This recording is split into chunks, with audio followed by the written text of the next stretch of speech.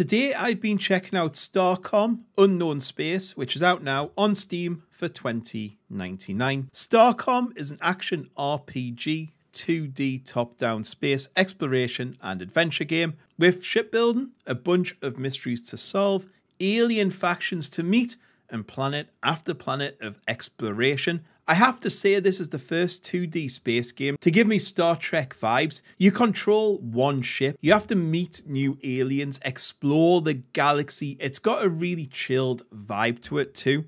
When thinking of comparisons for this game, I think a lot of people would say Star Sector, and I know it's controversial, I actually preferred this. I think it's because it's not as sandboxy, it's a bit more of a controlled experience, and I liked that it gave me a direction, guidance, and missions throughout. You're a captain of a ship, and that's it. You don't have to worry about mining, you don't have to worry about this or that.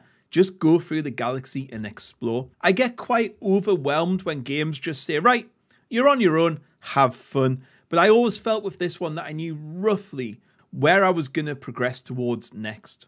I think the first thing to start off with is exploration. You're basically moving yourself through the universe and seeing what's out there.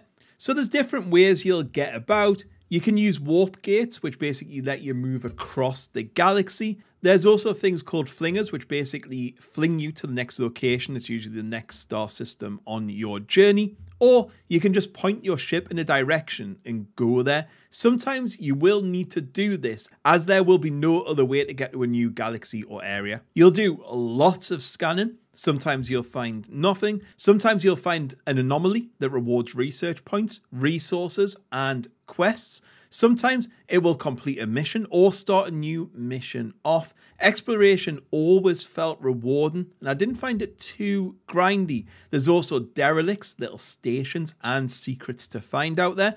Combat is a big thing in this game. You can't really avoid it. It's in real time. You can get like a lock onto the enemy ship, but mainly you'll be controlling the action. Your ship has many systems, shields, countermeasures, reactors, and batteries, and of course weapons like lasers, heavy guns, and missiles. The more damage you take, the more these systems will go offline, and eventually you will explode, so you do have to be careful. There's also a basic energy system as well. Basically, more generators usually mean more energy. Your weapons use energy, so you've got to balance consumption versus regeneration. The damage with the enemies is a little bit different. You can damage individual modules, you can break down and detach parts from enemy ships, remove enough parts or break through to destroy their bridge, and that will destroy the entire ship. In the early game, obviously you have to be a bit more careful with positioning and avoid the hits, but as you get further into the game, you can be a bit more direct once you work on your ship designs and weapons.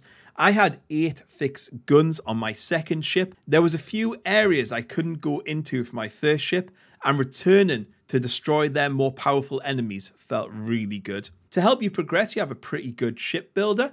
You can only have one ship, which is a bit of a shame, but you can save and load designs. Building is easy. You have a grid of hexes. Ship size depends on the size of your bridge that you have available, and each part has a resource cost, and you can only have so many resources on that bridge, and you can put them together to design what you like. You can find new parts by destroying certain ships or by research, which is unlocked by analysing anomalies, discovering alien artifacts. There is a really hefty research tree to unlock bigger and better modules for your ship. When building, you do have to take into account things like heat and energy uses versus generation, plus where to put armour and bulkheads. There is also full workshop support, and some pre-built ships come with the game. Resources are a bit hard to come across, which is where trading comes in. You can mark what materials you need for your ship, and then when you go to trade, it'll tell you how many you need of each item, which I thought was a really handy system.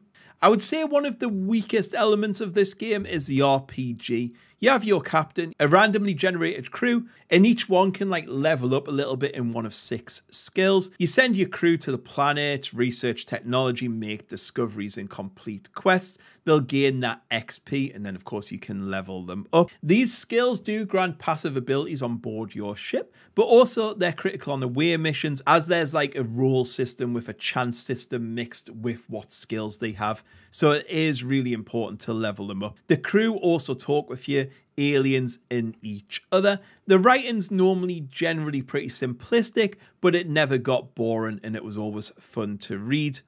Story and mission wise, I would say it is pretty well done. Sometimes you're told exactly where to go. Sometimes it'll be like, well, maybe go to this area. But also some missions do really require you to think outside the box. Or sometimes you might have to find like a certain artifact that's going to work with that object you've found. There's also a full log system, which you can search through, which is super handy. You can also pin where that conversation took place, which I think is a really good system. When talking to aliens and stuff, usually there'll be some sort of options. These do have real world impact, like say siding with an alien race or their enemy, and you have to pick, and that can have a lasting impact. Graphics wise, I think it looks rather nice. The ship designs, the planets, the little graphics you see when exploring or interacting with aliens are all really good. The UI is pretty solid too. I do wish you had a bit more customization though with your crew and your captain. Sound design is also good. There's some nice music in there and the sound effects are pretty good. I also had no crashes or anything. So in conclusion, this is made by a solo developer. It's fun. There's a big universe to explore, enemies to fight, traders and factions to deal with, shipbuilding, and it's also pretty chill. I wish the RPG elements were maybe a little bit more fleshed out, and it's lacking a certain polish in parts. But it's one of the best 2D space games I've played in years. And in fact, I'm going back to play it now. Anyway, guys, I'll catch you all later. Goodbye.